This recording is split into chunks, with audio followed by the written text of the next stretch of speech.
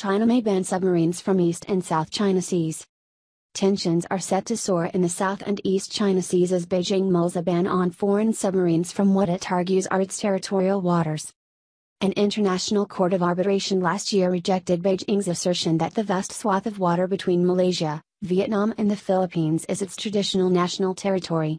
China has been controversially building a string of artificial island fortresses to enforce its ownership over the disputed waterways and the vital sea lanes and resources they contain.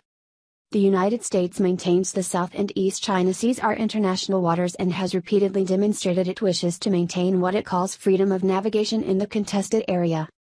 Now a report in Chinese state-owned media says Beijing is in the process of reviewing its 1984 maritime traffic safety law. The draft proposal will allow the People's Liberation Army, Navy and Coast Guard forces to prevent designated safety offenders from operating in Chinese waters, including both national waters and its exclusive economic zone. Surprisingly, it singles out submersibles. Unsafe submarines. Foreign submersibles should travel on the surface, display national flags and report to Chinese maritime management administrations when they pass China's water areas, the draft law reportedly requires. The revisions stipulate that the authorities will be able to designate specific areas and bar foreign ships from passing through those areas according to their own assessment of maritime traffic safety, one report says. Under the new law, foreign ships violating the laws would be expelled from Chinese waters. Beijing is nearing completion of its chain of artificial island fortresses through the disputed Parcel Islands, Spratly Islands, and Scarborough Shoals. Beijing is seeking to improve its management of maritime security by adding new operational details into law, especially details related to growing threats from foreign close-in surveillance, Lin Yongxin, a senior researcher from the government-affiliated National Institute on South China Sea Studies, told the South China Morning Post. Defense and International Affairs think tank the Asia Maritime Transparency Initiative, AMTI, in December released satellite photographs revealing China has added anti-aircraft and anti-missile guns and missiles to its extensive island airfield and port facilities. The militarization of these facilities, which China had previously insisted were only intended for maritime safety, has renewed fears Beijing would soon impose an air identification zone over the South China Sea.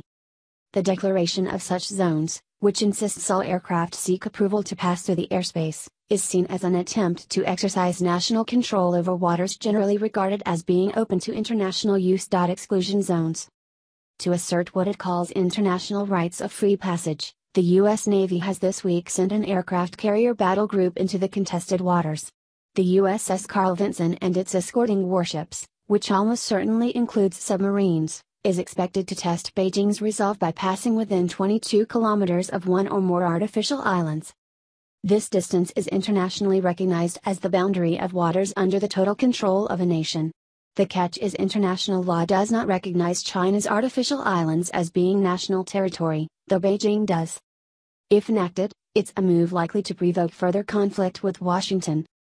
When China imposed an air identification zone over East China Sea islands jointly claimed by Japan in 2013, the United States responded by sending nuclear-capable B-52 bombers into the area. China then sought to enforce its claim through overflights of its own aircraft and sending its only aircraft carrier, Peninsula Liaoning, into the disputed waters. It is likely a similar standoff will result from any ban on submarines operating in the South China Sea. Testing times. U.S. media reports U.S. Navy is planning a fresh freedom of navigation operation around China's man-made islands, the first under President Donald Trump. The Navy Times, citing defense officials, says the operation would most likely be carried out by the USS Carl Vinson Carrier Strike Group, which began patrolling the South China Sea on the weekend. It would involve sailing within 22-mile, 35 kilometers, territorial waters of the artificial islands China claims as its own, the report said. According to newspaper, the plans are awaiting President Trump's approval. China's Foreign Affairs spokesman Zheng Shuang overnight said he was aware of the reports. He said that while China respects freedom of navigation under international law, we have firm objections to any country that impairs China's sovereignty and security interests in the name of freedom of navigation and overflight. We urge the U.S. side not to take any actions that challenge China's sovereignty and security, and respect the effort made by regional countries in safeguarding peace and stability in the South China Sea, he told reporters. U.S. Navy warships have deliberately sailed close to Chinese-occupied features 4 times since October 2015, ignoring Beijing's sovereignty claims. The first 3 missions challenged Beijing's requirement for ships to obtain permission prior to transit, while the last one challenged China's sovereignty over waters encompassing the Paracels.